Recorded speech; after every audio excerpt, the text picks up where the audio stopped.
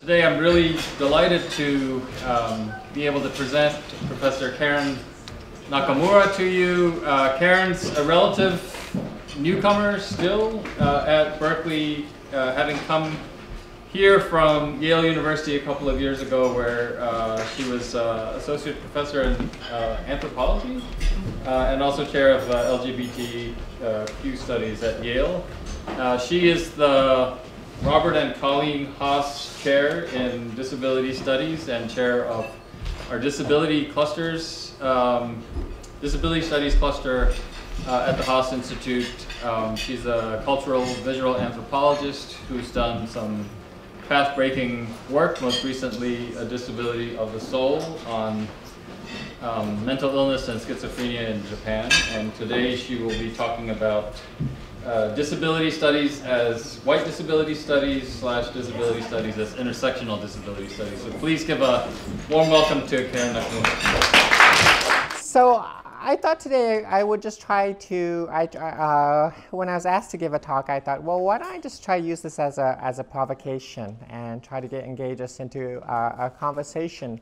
And so I have a title, which is designed as a slightly provocative title, and I'm going to make some statements which are clear exaggerations, and clearly things are not as simple or as defined as I say. And so this is where I want you to push back and say, actually, no, you're wrong, that you've stepped too far. So the title comes out of, there's an essay in the second edition of the Disability Studies Reader, which came out in 2006 by a promising African-American scholar named Chris Bell, who unfortunately is no longer with us. And his title is the source of this provocation. He argued in it that disability studies is really white disability studies. Oh, and I wanted to apologize. For technical reasons, I had large print handouts, but a series of unfortunate events caused the large print handouts to be small print or non-existent print. And so that's my fault. If you would like a copy, I know HIFIS is recording this. If it's like previous events, they'll have the recorded version as well as a transcript on their website, which always makes me nervous as a speaker because whenever you get transcribed, you end up sounding like Donald Trump. So always a dangerous thing. So I'll try to speak in full sentences for the transcriber. OK, so back to white disability studies, the bigly white disability studies. So Chris Bell in this paper, his provocation is that, look, you know, and he starts off, we need to call a thing for what it is. And disability studies to him just seemed very much that it was white disability studies in all of the different ways that one could explore. Of course, this was also a provocation coming in and commissioned for a book called The Disability Studies Reader. So he notes that he wants to call a shrimp and acknowledge disability studies for what it is, white disability studies. In contradistinction to disability studies, white disability studies recognizes its tendency to whitewash disability history, ontology, and phenomenology. White disability studies, while not wholeheartedly excluding people of color from its critique, by and large focuses on the work of white individuals and itself is largely produced by a core of white scholars and activists. White disability studies envisions nothing ill-advised with this leaning because it is innocently done and far too difficult to remedy. The synoptic review of some of the literature and related aspects of disability studies bears this out. Okay, so again, this is in 2006 that he's writing it. And so in this paper, he looks at texts, films, and conferences that were produced in this time span preceding his paper. So there were various things. There was a film, there was a couple of books, Vital Signs, Crip Culture Talks Back, a book, No Pity, People with Disabilities Forging a New Civil Rights Movement, A Matter of Dignity, Changing the Lives of the Disabled, Claiming Disability, Knowledge, and Identity, Enforcing Normalcy, Disability, Deafness, and the Body. And then there's a queer disability conference here in the Bay Area. Those middle four were books, but there's a queer disability conference that was here in the Bay Area that I think some of the people in this room attended. And it was noted, the conference organizers tried very hard to incorporate people of color, but for various reasons that was not made difficult, and folks who attended the conference felt very excluded. People of color who attended the conference felt very excluded. And so, unfortunately, a People of Color Caucus came forward. There's a lot of discussions, and unfortunately, one of the attendees at the conference made a statement which will go down in infamy. This person said to one of the attendees, being disabled is just like being black, so society should stop hating us and give us our rights. And you can see what they're trying to say in terms of the equivalencies of civil rights, et cetera, but it was just so clumsily said and so problematic that and it's, you know, it's being said in a way that sort of makes it clear that the person saying it wasn't really thinking that actually there might be black audience members who might hear this and interpret in a way that's very problematic. And then the Society for Disability Studies, the annual conference in 2005, also had a number of problems with the People of Color Caucus. And this was all happening in the span before he wrote this paper in 2006. Oh, and then there's an MLA conference, sorry, that also was exclusionary. And so I guess the question is, are we any better in 2018, 2017? So I decided to think back. And for one, the conference of the Society for Disability Studies, we're still having problems with representation within the Society for Disability Studies. It hasn't gotten better. Our conferences, this constantly comes up as an issue, and one that's clearly still vexing us. But leaving the conferences aside, I decided, well, why don't I look at journals as a metric to see whether or not disability studies has actually been able to address questions of race. And so I looked at our flagship journal, the Disability Studies Quarterly, and this was very rough, a rough analysis. And out of the 40, and I looked at all the articles, review articles, all of the articles that were written in, published in, 2017. There are 47 articles that DSQ published, and of them, only 4 mentioned race, racialization, the word black, colonization. So I tried a couple of keywords searches to see how they might mention race. And so we're at just under 10%. So you either think that's really great, it's like, wow, 4 out of 47, that's pretty good for us, or you think that's terrible. Then I looked at book reviews with the proxy that, well, book reviews really, you know, the review editors try to get the key books that are coming out to be reviewed, and so maybe book reviews are a bit better. 1 out of the 17 of the book reviews looked at issues of race. Now, I then looked at the titles themselves that mention race. Then I looked at the reviews themselves to see if the content of the reviews mention race. And then we did better with 7 out of 17 of the content. But sometimes it's only in passing, and it's clear that it's not really the key force of the book. Or in some cases, these are edited volumes. And so one of the essays deals with race, but the rest of the volume doesn't. In any case, you can see that disability studies, to a very large extent, thinking about racialization, thinking about intersectionality is still a minor part of the field. So, and it's really unfortunate because you think of some of the books, like there's a book that is a collection of stories about, let's see if do I have the full list? It's a review essay about autism, and the entire span of the books about autism, this is the book Stories of Autism on the left, none of them, at least according to the reviewer doesn't mention race. And I don't go in and look at the books to see if they mention race, but the reviewer doesn't mention race in the long list of books about autism that they're talking about. So there's problems with my method. because this is meant as a quick and dirty. It could be that the books didn't do it, and it's actually the reviewer who is trying to remove discussions of race racialization.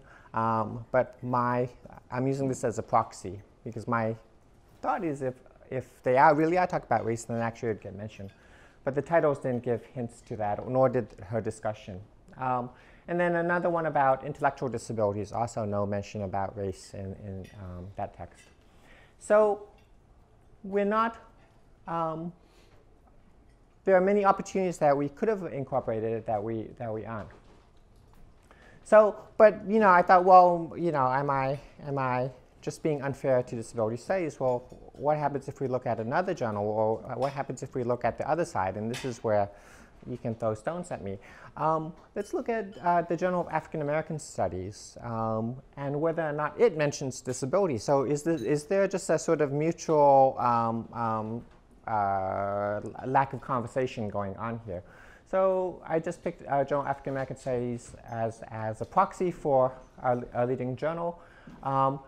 And in 2017, I looked at the 36 articles that were published in it, and about 3 of the articles, 3 of the 36, use the terms disabled or disability, but many times it was just in passing. So they describe the No Child Left Behind law, and they would say, well, it's a law that deals with disability, blah, blah, blah, blah. But really, it was not dealing with disability in any sort of in-depth way.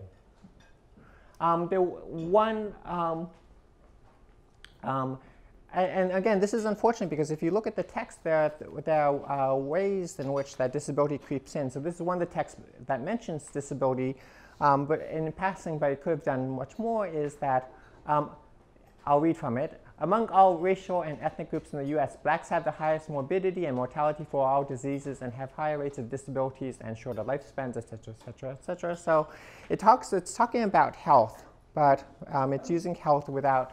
And this is one of the few instances where they use the disability word. They're talking about health metrics without using the word disability. And again, this might be unfair. I mean, it's my proxy way of thinking, well, why are we using health instead of the word disability and so forth? Okay. Another one, there's a special issue done on prints. And so one of the articles talks, one of the few times that disability pops up again, is talking about C.S. Johnson had written in 1941 about the Emmett Till murder, and the quote from 1941 includes the word disabilities. Both in the city and in the country, the disabilities which his caste suffers, that is blacks, are maintained primarily by a system of force. So it's using disability in the older sense of the word and not the contemporary sense. So we're seeing bits and pieces of the word disability, but not in great numbers. Okay. So then I thought, well, let me then, maybe Journal of African American Studies is unfair. Maybe let's look at queer studies, the other field, which I feel much better at in terms of poking at. So GLQ is the flagship journal in queer studies, or one of the flagship journals in queer studies.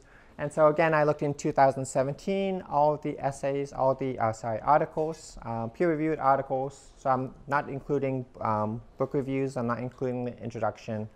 I'm not including commentary. So in GLQ in 2017, there were just 2 articles that dealt with disability.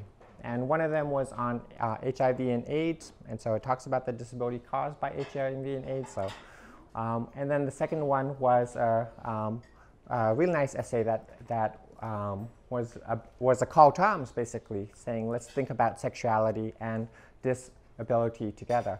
And there's a slash between dis and ability that I just want to talk about, meander off for a second, because it's an important one, because I think to me it indicates something. So disability. Many disability activists have a lot of problems with dis/ability. And when you use that term, it indicates a certain distance from the activist community.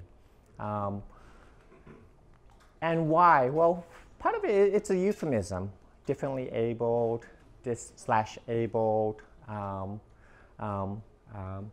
And we know euphemisms are really short for you're screwing me and you refuse to admit that you're screwing me. So you're using a euphemism for the fact that you're screwing me. And it contains an amount of patronization in it, right? So the authors who want to use disability often use it in the sense that, oh, I really want to focus on your ability and not on your disability. And that contains an enormous amount of patronization.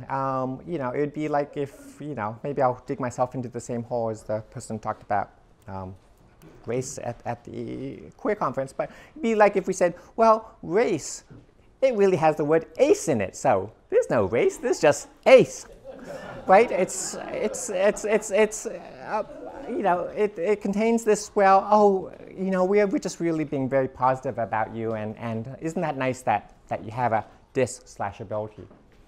And then finally, the problem is because it displaces the focus, and that is the problem with disability and differently abled, right? The reason why the disability community chose the word disabled is because of the social model. Disabled people are being disabled by society. So society is the one that's disabling us. And so when people choose to say, well, no, we're going to focus on ability, it's the entirely not understanding the reason for the word choice. And it's an important word choice. And so when I see that in an academic article, to me it's indicating, again, that there's some distance from the people on the ground who are thinking and using terms. And so it's unfortunate. So there's a larger context in which right now disability studies is booming in terms of an intellectual discipline. There's a lot of people rushing into it, a lot of people, especially who are coming out of different fields, especially queer theory, who are rushing into disability. And many times they are distant from the community, well, I'll talk about that in a second. So actually, next slide. Next slide. So I want to jump to, why does disability studies avoid conversations about race? I think we very much need to have conversations about race, but to a large extent, I think we have been avoiding conversations about race. I think one of it is that the reality is that many disability studies scholars are white.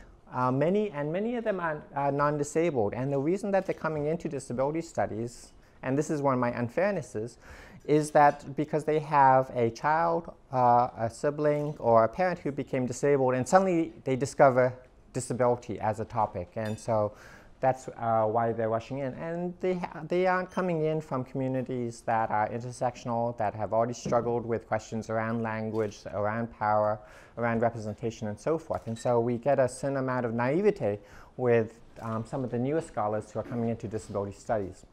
Then the bigger problem, so that's a minor problem. The bigger problem, though, is that academia is a real fictive meritocracy. We like to believe it's a meritocracy, but it's really not.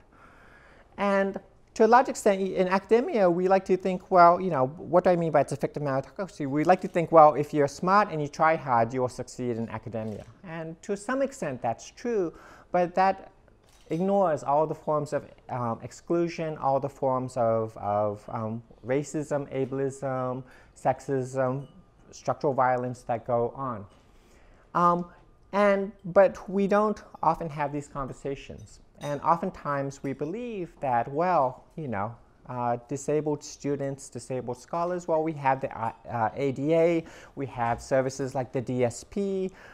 If anything, they're being helped more than non-disabled students, so they should have nothing to complain about, or they have a leg up. It's the same conversations that often happen in more hushed tones around race, happen in very public ways around disability. I think most of the faculty who are here, who have been in a faculty meeting, have heard various conversations around disabled students that sort of reflect that attitude. So the first point, the ADA has this problem. The ADA is supposedly a civil rights law for disabled people. It has this fundamental glitch in it, which is that as originally written in 1990, the ADA says that a disability is something that causes impairment to a major life activity. The problem is that the Supreme Court, in a number of decisions, decided that working is a major life activity, to the point in which it became a catch-22. If you could work, then obviously you don't have a disability, and the only way you could show you have a disability is by not being able to work. And so if that's the case, well, then really no ADA suit, employment suit, is going to succeed, because if somebody's working, then they're not disabled. And if they can't work, well, then they're disabled and they can't work, and thus the exclusion is not discriminatory. So, and that's played out within the university setting as well. So we then have problems where the disabled people who are in academia are a relatively select bunch, and activist and general kick-ass community scholar Corbett O'Toole has called them the able-disabled. I'm not sure about that language. I have mixed feelings about that language. But I think another way to say it, I'm not sure if that's any better, people with non-apparent disabilities or non-disabling disabilities, and I'm not sure if I'm then getting myself into the same catch-22 that the Supreme Court sort of dug itself into. Generally, the people with disabilities who are able to succeed in academia tend to be the ones with either non-apparent disabilities and we're hiding it, we're sucking it up in particular ways, or our disabilities are ones that, with various things, we're able to at least succeed or partially succeed in this fictive meritocracy. But the reality is that there's a ton of people who are just adjuncts, who are lecturers, who are not able to succeed in the tenure-track market, who are disabled. Then, as Kim Crenshaw says, then the question is, where are the intersectional scholars? And Kimberly Crenshaw has said that intersectionality is the ability to be run over twice, and standing in an intersection get hit from both directions. And that's really the case with disabled scholars. So disabled scholars of color really lie at the double intersection of getting whammied on race and getting whammied by disability. And so they are really absent in academia. So I think that's part of some of the reasons why, as a field, as a scholarly society, disability studies really has had trouble pulling in conversations about race. So when we think about the various disability civil rights laws, starting with the Rehabilitation Act, the Individual with Disabilities Education Act, the ADA, all of these laws are really targeted and benefit a certain model of person, the ideal citizen.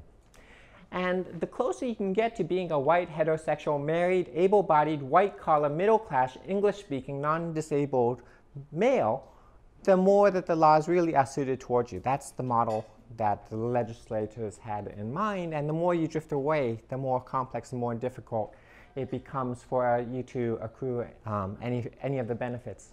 Again, we think of the ADA, and at least in terms of employment, the person that really benefits is, well, this notion of a heterosexual man who's using a wheelchair but has a law degree, and so can just roll into the courtroom and say their briefs and then roll out, and that is all great. That because they're white collar, in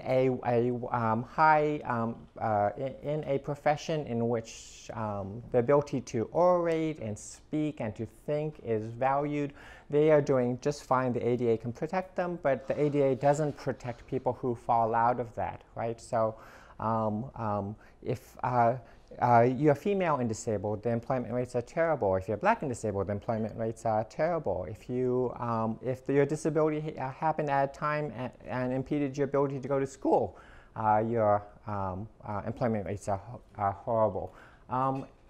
Pretty much any sort of thing that will drift you out of this charm circle of the white heterosexual male pushes you out of the scope of any of the laws that are designed to protect you.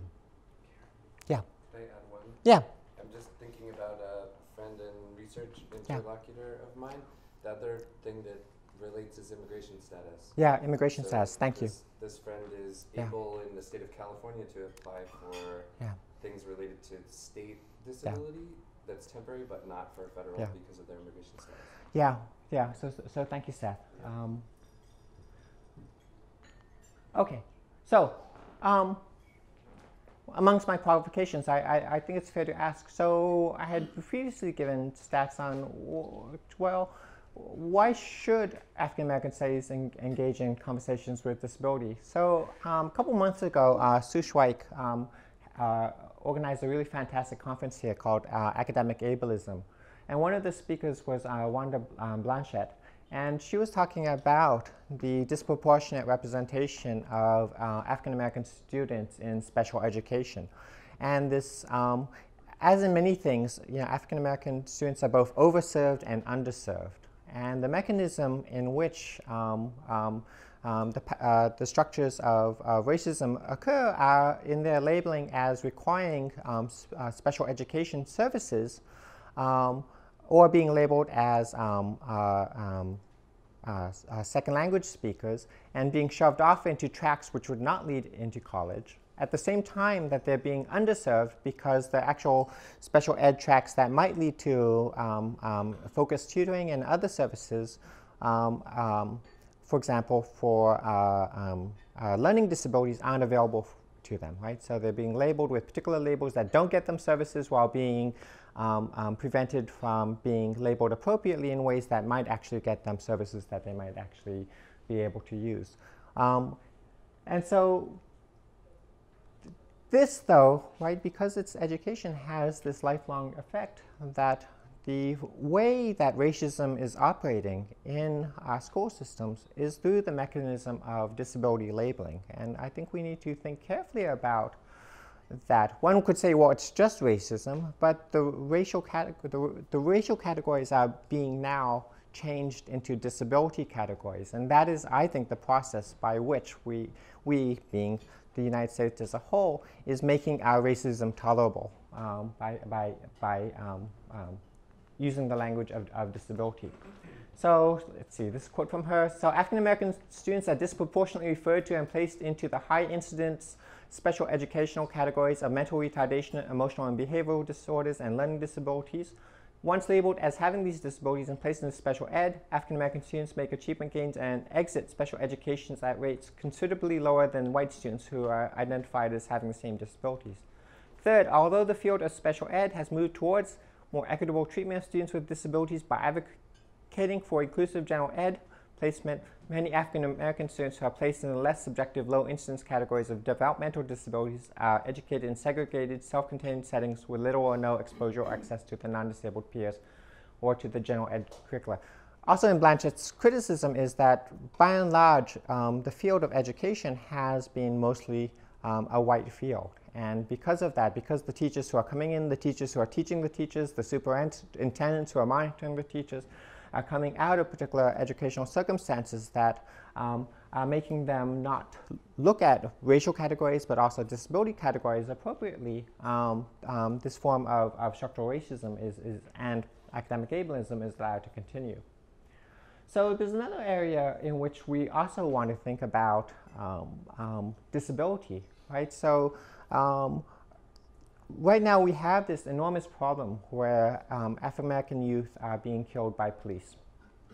African American young men are being killed by police, right? So they're being killed at a rate that's about 7 times that of the average population. Hugely problematic.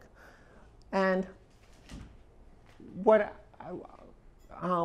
this is a conversation about violence in the U.S. It's coming in the aftermath of yet another series of school shootings. I want to focus on one element, though, which is increasingly in a lot of police homicide incidences. They're now starting to use the argument of mental illness as the rationale. So right now it's just about above 25%. Oh, we thought that that person was mentally ill. That's why we feared for our lives. That's why we shot them. I would hazard to guess that this is increasing, that it's a particularly effective rationale, right? We see that rationale being used to talk about the shooter in Florida, right? They are mentally ill. The mentally ill are being constructed as this category of people for whom one can have rational fear for one's life and thus homicide. is entirely justified because they might, if you don't kill them first, they will kill you. So I am hesitant to guess that I don't have the statistics for the racial breakdown of those of this category of people against the racialized category of folks as a whole. But I would hazard to guess that African Americans are representing, like many things, overrepresented in this chunk, because it becomes this, again, non-racial way of talking about fear, about talking about the self-defense and so forth. Okay, and we saw that in 2017, 2016, there were a lot of prominent murders of African American young men, and so a number of the journal articles that did hit for the intersection of African American and disability were talking about young African American men who were disabled and then shot. So we then also have this problem that when we use the word disability, we often don't include things that we really should.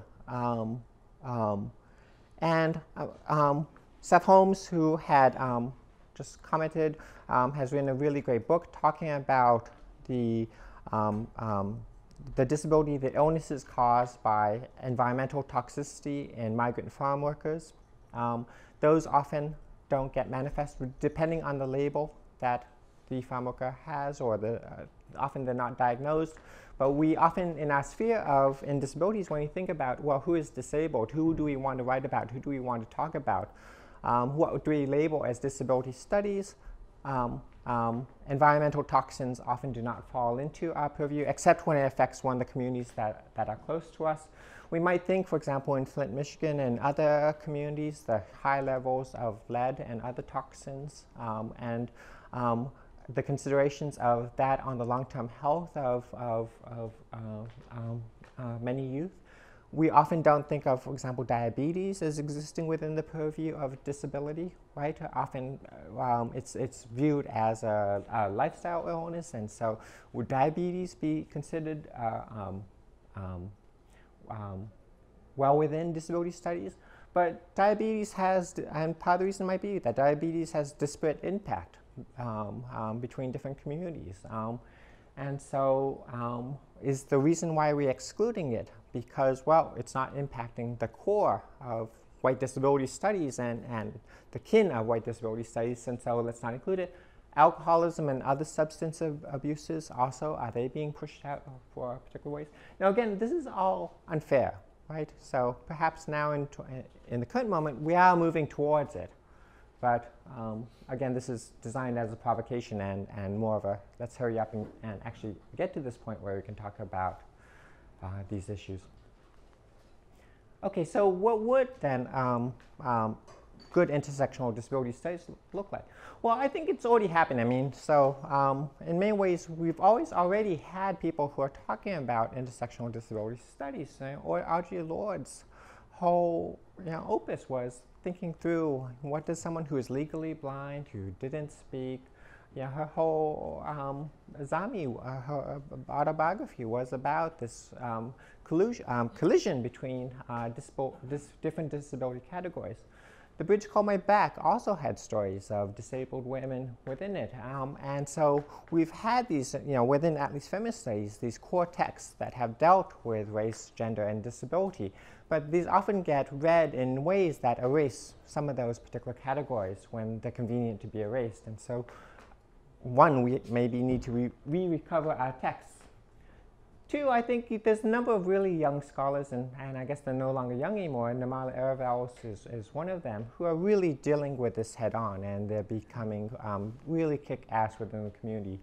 So this article, Unspeakable Offenses, Untangling Race and Disability and Discourse of Intersectionality, really, really provocative, really pushing us in new directions. Highly recommend if you get a chance to grab a copy.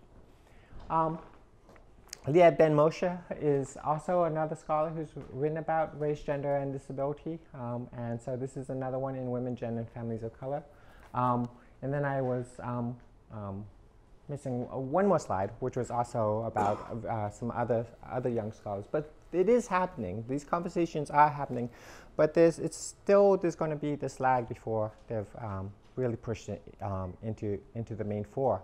So that's sort of where I wanted to end, and I'm now ready for all the flurry of people to tell me just how wrong and unfair this presentation was. So launch away. So thank you.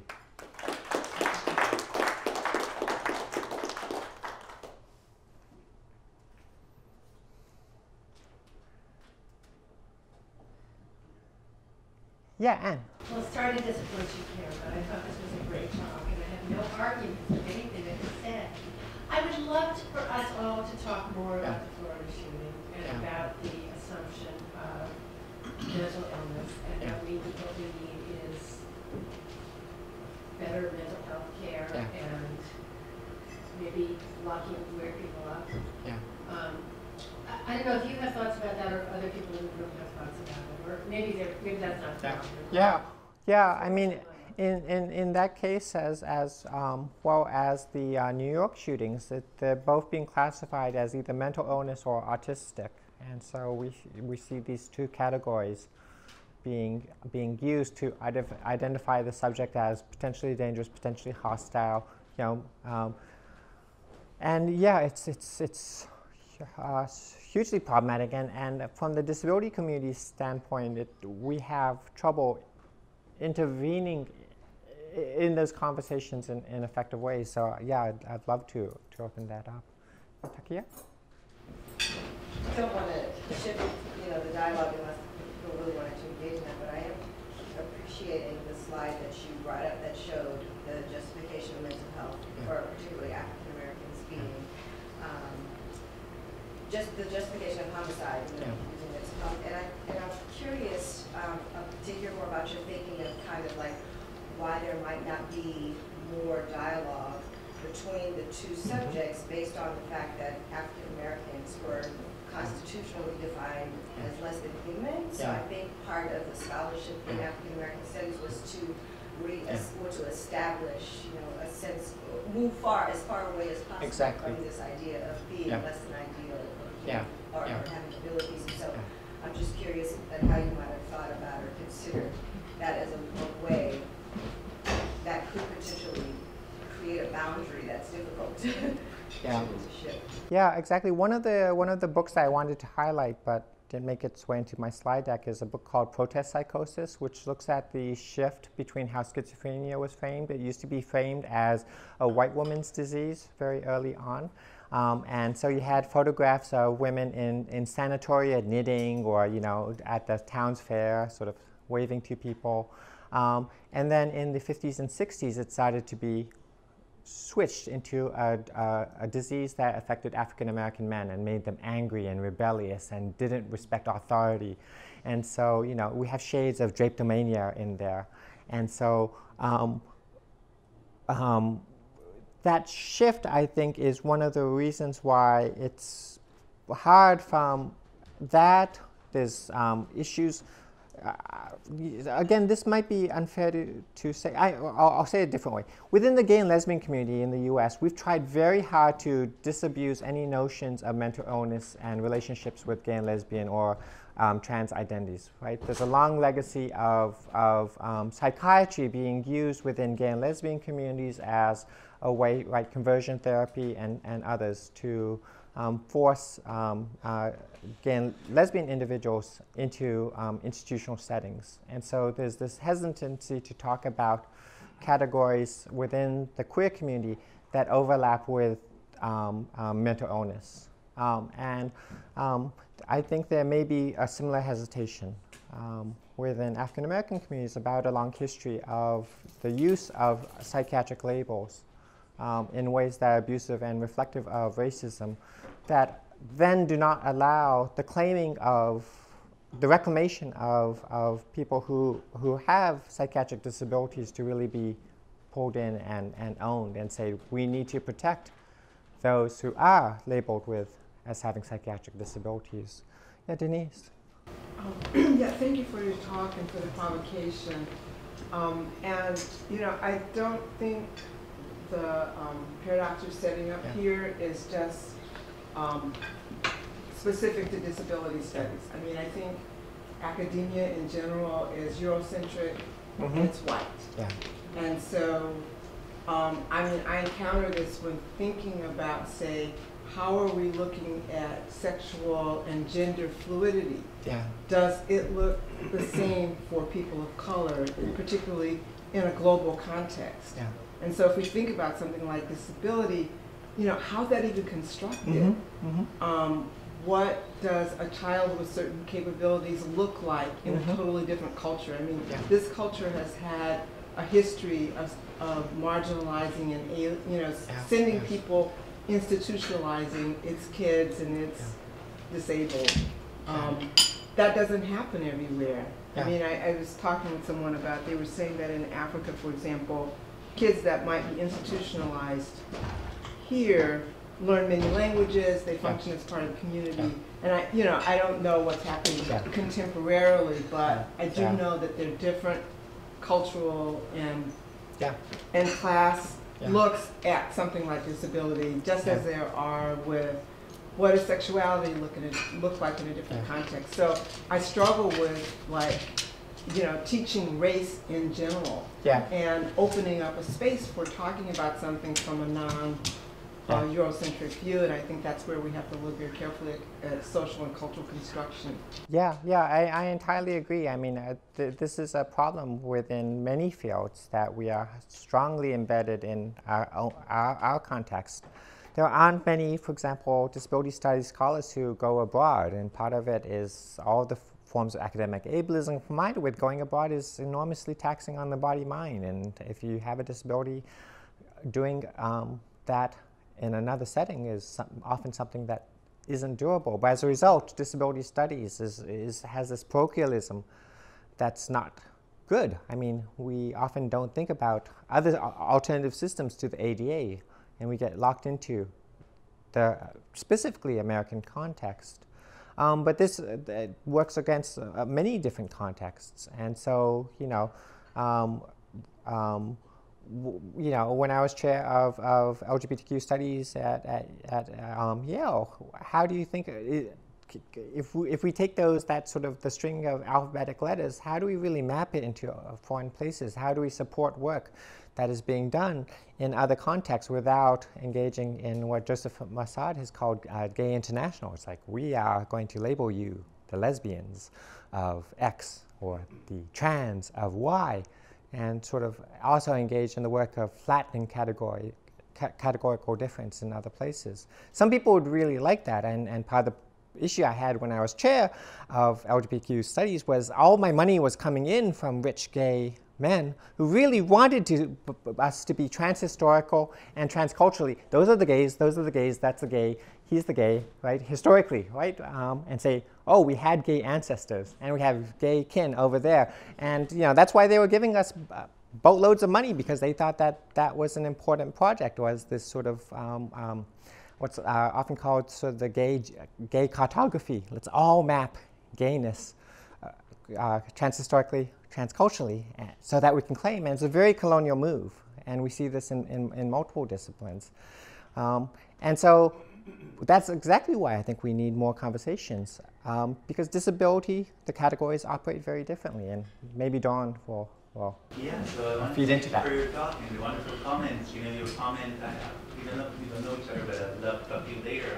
Your comments really brought back a really great book from 1996, The Rejected Body by Susan Mundell, and she starts her book about gender and disability by an example of an African woman and the way the distances that she can walk, the distances that we expect an American woman to walk in their lives, and who is the disabled in that situation. So I think it's a great example of culture, race, and disability and gender coming all together. It's right in her first few pages, so it really makes me think about that. So I think it's a great comment, and someone who's non-American and studying disability in the US, I think really resonates with me as well. I also wanted to bring up the book that I think is the one book that has race and disability in the title, and I would guess it's Ellen Samuels, Fantasies of Epic Dictation. It came out in 2014, and that's a really wonderful book, and really highly influenced me, and I soon introduced speak to it, so I'm really thankful for that. And she really talks about the fantasies of identification of what we think about who is a person of a different race, who is a person of a disability. And then, you know, there's also another great book about disability and passing, and how the idea of passing really translates from race to disability as well. So I think, you know, this whole idea of social construction and the fantasy of identification is something that unites both categories in such a interesting way. Yeah, exactly. And I think also another, and I didn't mean some of the slides are not there, didn't mean that the texts I introduced are comprehensive. But another thing that's also happening, or has been happening for the last 40 years, is the use of various ways of virtue signaling, of inclusivity. And disability has become one of those mechanisms of virtue signaling. We are inclusive, we are welcoming. One of the ways we will show that, for example, is and this has been going on for a very long time, have a sign language interpreter who is standing right by me. And so you can all see I have a sign language interpreter, and aren't we all great and inclusive? But if you actually talk to a deaf person, they don't want the sign language interpreter on the stage next to the speaker. They want them right in front of them, and hopefully have engaged in conversation so that the interpreter knows what the actual style of conversation that the deaf person might want. But that doesn't do any good for PR. So we often see in large events sign language interpreters who are used as virtue signals. And we see these types of virtue signals multiple times.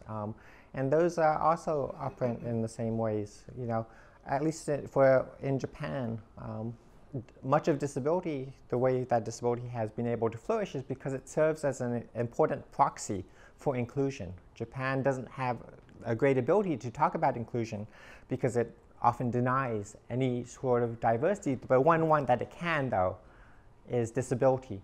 And so we become what David Mitchell and Sharon Snyder have called narrative prostheses. We become, disabled people become this sort of tool by which other things get resolved or other things get shown. And so showing the inclusivity of disabled people then becomes this proxy, oh, aren't we a really great society? And we see this multiple times in the Facebook memes. We've all seen things that the disability calls inspiration porn. It's like, oh my God, that kid with Down syndrome who got to sit next to the Pope, isn't he such a wonderful person for being inclusive of a child with Down syndrome, right? Inspiration porn memes float daily around the net and become this way for us to all feel good. Charles. So I certainly don't want to try to dismantle what you've done, which I think is very interesting. I just wonder if you could sort of on your feet literally for a moment write a different paper, the second paper here, which is the quantitative methodology was really interesting and sort of laying out the problem. I wonder if you could sort of shift to a qualitative mode and talk about epistemological intersectionality.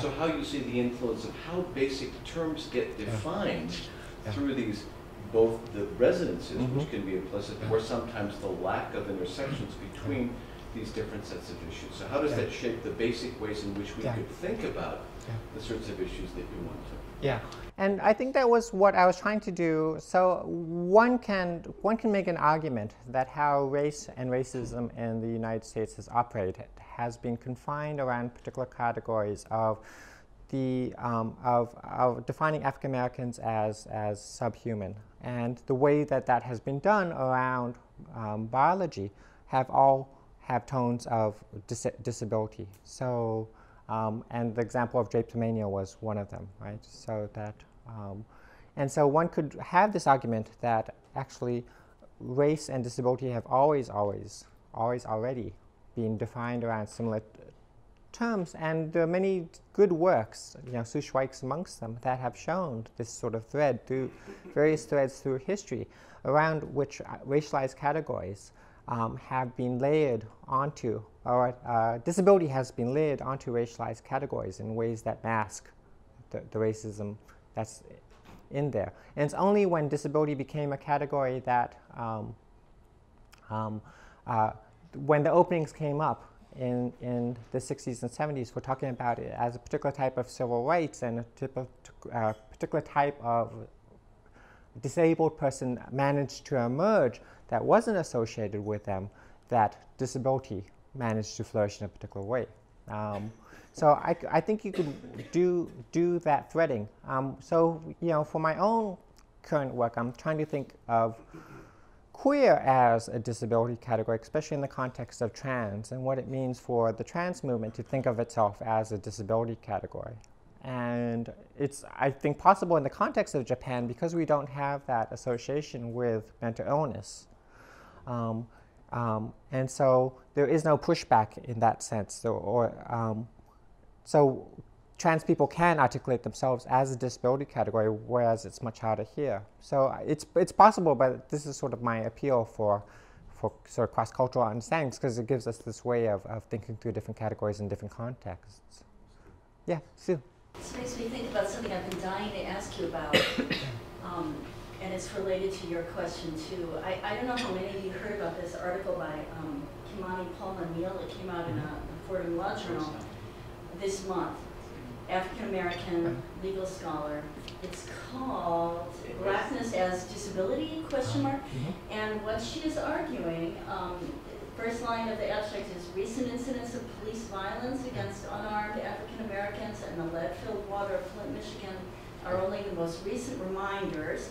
It goes on to argue, understanding the black racial designation as disabling can bring new clarity to the reality that racial categories in the United States were created explicitly to benefit some and disable others, and arguing for the use of disability law as the primary mechanism to combat racism. And of course, I have about 50 responses to this, including thinking about the word disability, like Disraeli in the 19th century is talking about the disability of the Jews, and the word disability is first used as a word that means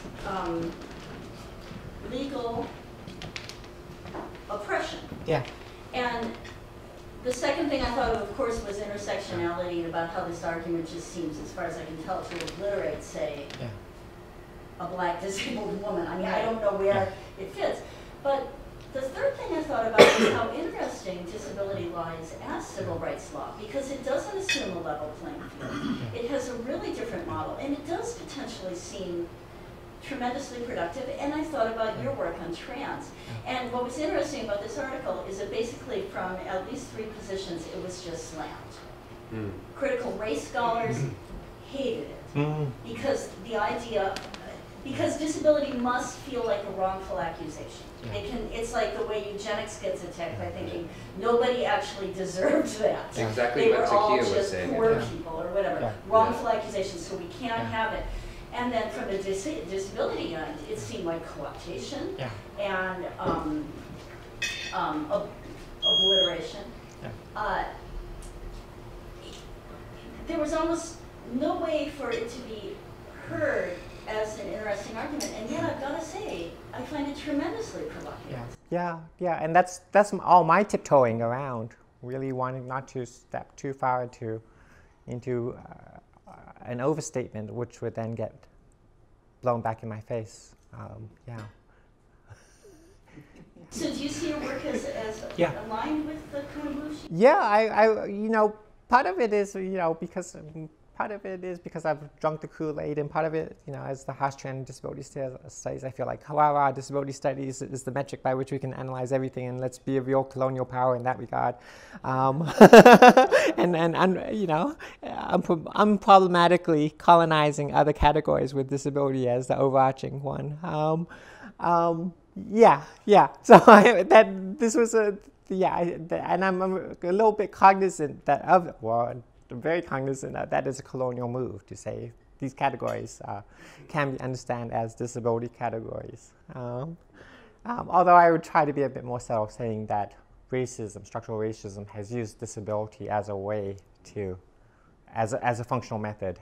And so if you want to understand racism, we need to understand the categories of disability, disablement that racism creates in order to justify particular types of violence and mistreatment.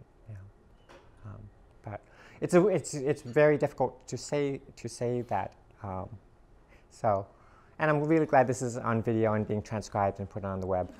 But thank you. You know, I feel like it's so important to just like lift up gratitude, because you're putting yourself in a space to hold, to say, in order for these kind of conversations to collide, you know, somebody has to be willing to just start it, and I feel like that's what you're doing, and I really appreciate that.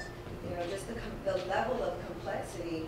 It's, you know, for me, what I'm taking away is there's another layer of conversation that now has to happen, because we're talking about the obsession with categorizing people and trying to understand how an individual can show up and operate in society based on particular categories, and develop strategies and methods for those people to exist to what end or for what cause, right? There's something above that that's requiring the obsession with needing to define and operate in a particular method or mode that works to the advantage of some, that works to the disadvantage of others. And that, you know, I just want to lift up the gratitude to say, like, I get what you're doing, and it's a very brave thing. I'm so grateful that you're doing it. Thanks.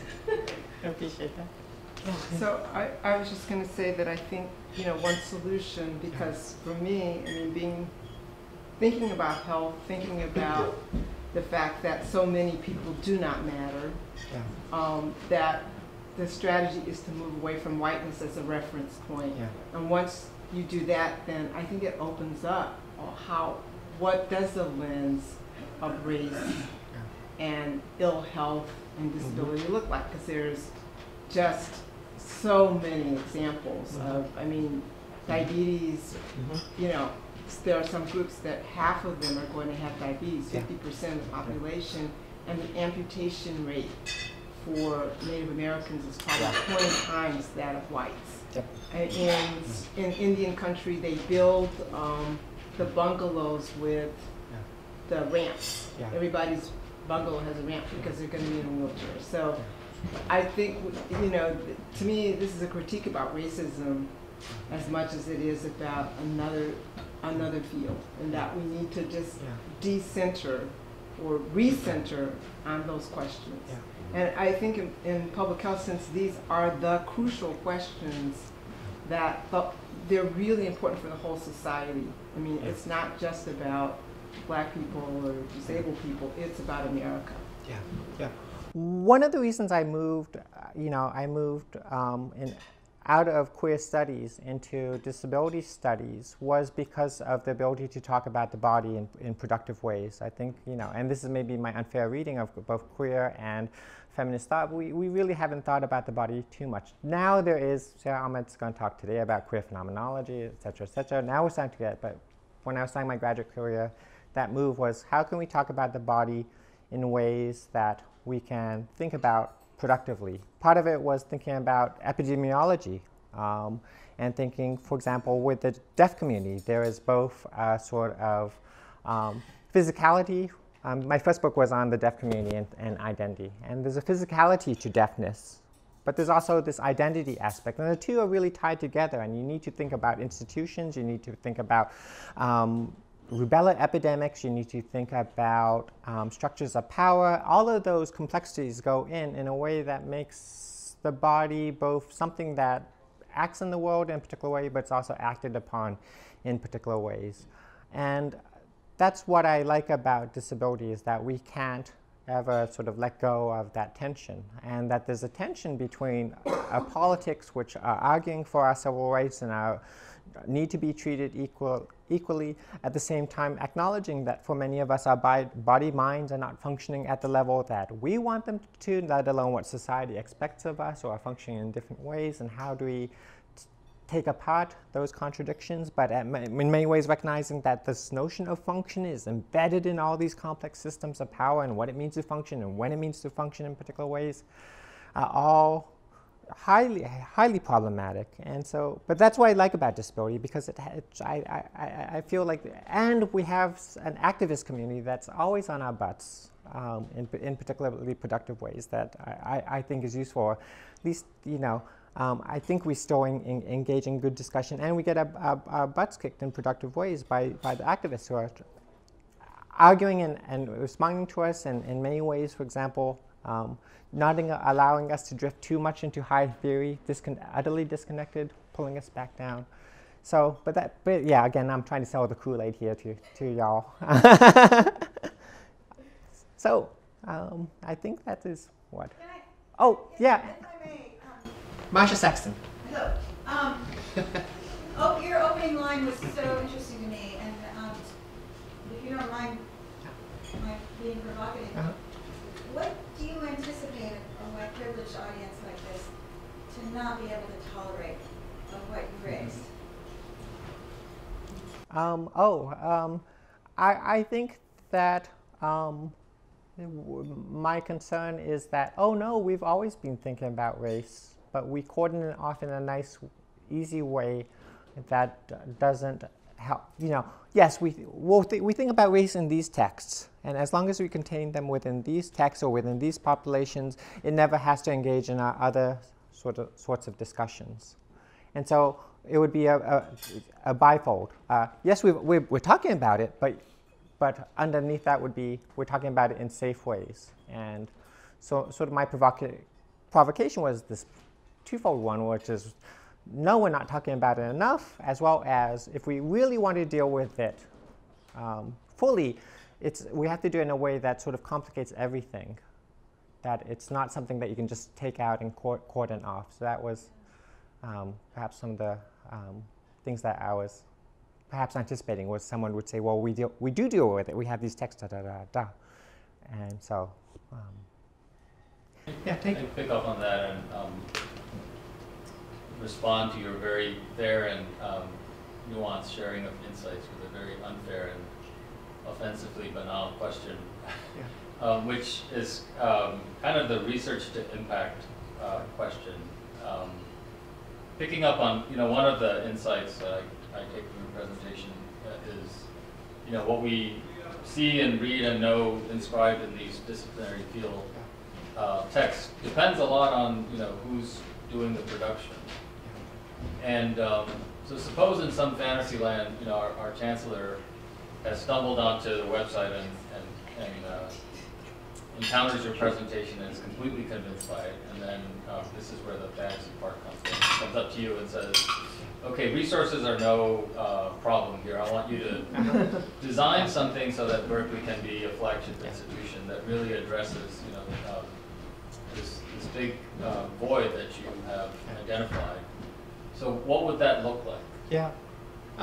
So if campus gave HIFIS 1/10 of what it's spending on intercollegiate athletics, or maybe even 1/100th of what it's spending on intercollegiate athletics, I think the main thing I would want is, more of these conversations. I feel like when I had first seen HIFIS, when the job ad came, when Catherine actually sent me it, and I thought, wow, there's an organization at UC Berkeley called the Haas Institute for a Fair and Inclusive Society, and this is its mandate. I was just blown away.